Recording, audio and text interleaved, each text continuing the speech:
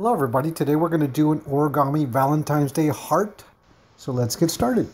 There you see it. We're going to round those edges because we're going to start with the squares, so it'll be fun to do. We'll get that to the end.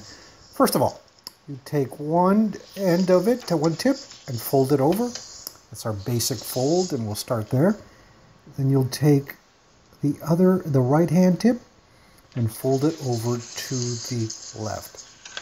Just like so, perfect. Okay, make sure you make a good solid fold there, all the way through.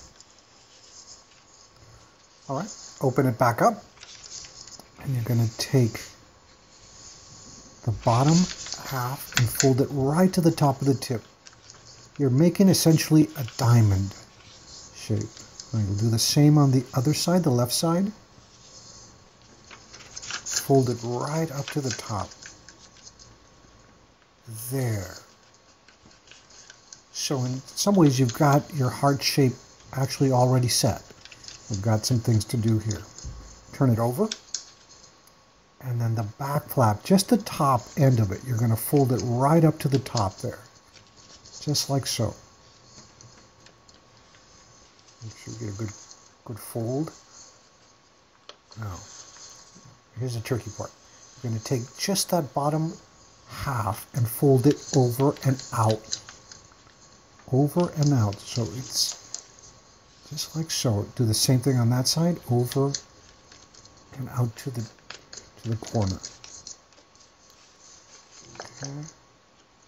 Now open it up and spread it out. And then fold it down.